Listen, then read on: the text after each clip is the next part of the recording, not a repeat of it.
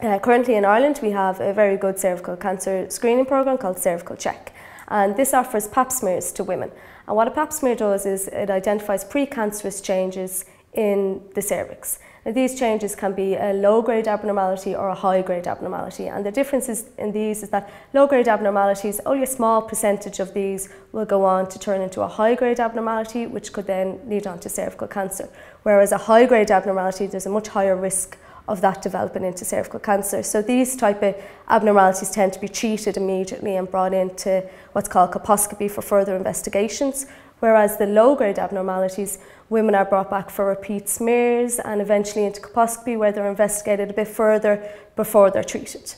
And what we aim to do is to identify which of these women are actually at risk and really need to go into colposcopy and have this further investigation and have their repeat smears and everything else that's associated with that, and which women don't need to do that and can stay in routine screening and with their own GP. We enrolled 1,500 women into this study. We took a cervical smear at their first visit into colposcopy, which we did a number of different tests on, and we followed them up over their time in colposcopy from their first visit to their follow-up visits at 6-month intervals. And what we did here is we monitored how many of these women with a low-grade abnormal smear actually had a high-grade abnormality identified at some stage during their follow-up period, which was 18 months. When we looked at this, we found that by combining a combination of two particular tests, we could identify 93% of the women who went on to develop a high-grade abnormality out of this whole population. We were also able to identify 1/3 of this population of women with low-grade abnormal smears who their abnormalities regressed and went back to normal. They weren't at any risk, they didn't develop any high-grade disease and could have potentially avoided going to colposcopy at all.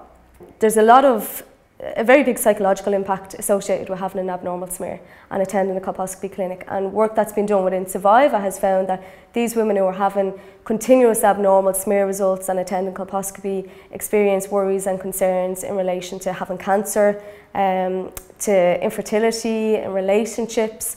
So by reducing this unnecessary constant callback for women with low-grade smears who aren't actually at any risk, it's going to benefit these women. It would also benefit healthcare providers. There's a huge burden on colposcopy clinics as it is. There's a lot of women coming in with abnormalities, and if we can reduce this again, it will reduce their burden and allow them to focus their attention on the women who really need it.